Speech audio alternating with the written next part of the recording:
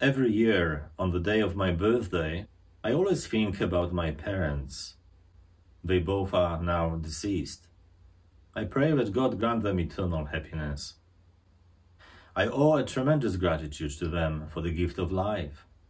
I hope we all appreciate what our parents have done for us. Also, other family members are very important to us. They help us in so many ways to be better human beings, especially when we are children. I remember how influential my older brothers were when I was a child. We all know how crucial our healthy families are, especially in the context of today's society. So, today's gospel message can be very shocking to us. Jesus' words are quite astonishing. He said that he came to the world to bring division among people, including our families. He said that because of his teaching, a household of 5 will be divided, 3 against 2 and 2 against 3.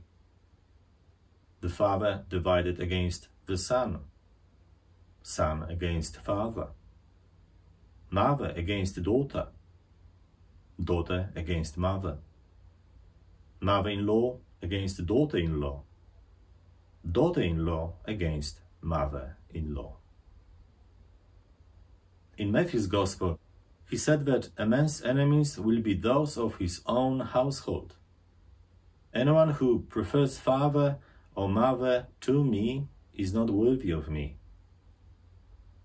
Anyone who prefers son or daughter to me is not worthy of me.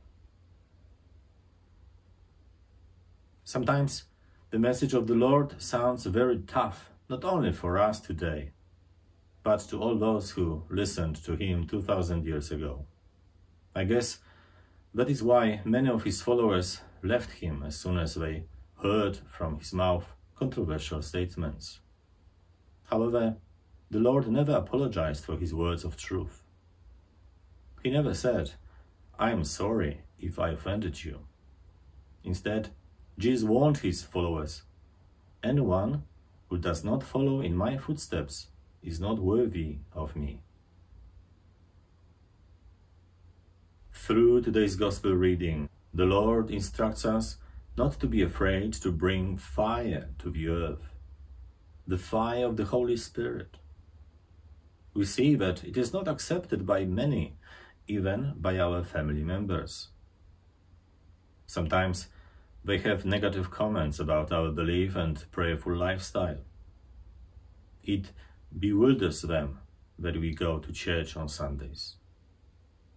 Brothers and sisters, we must be ready to sacrifice for God important things in life. A part of our Christian vocation is to make right decisions and always choose Him even over our own relatives. Sometimes it is not easy, but we must carry our cross, which will eventually become a sweet burden. To follow Him means to be ready to give up even our lives for Him. Anyone who loses his life for my sake will find it, Jesus said.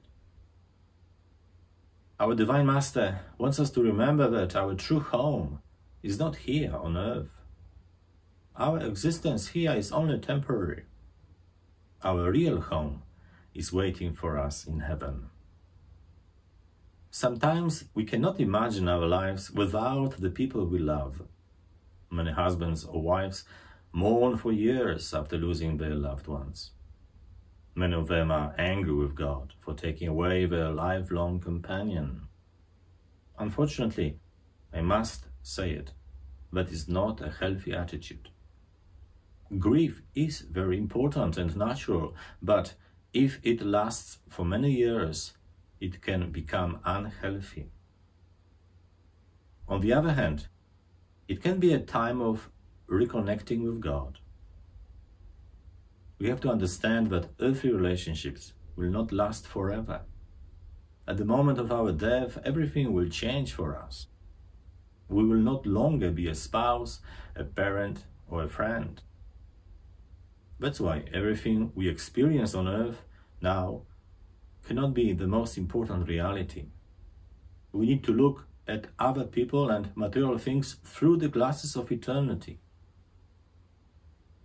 If our relationships with others and earthly attachments are too strong and don't allow us to have a healthy relationship with God, we need to do something about this and put our Heavenly Father first in life. And that causes division, of course.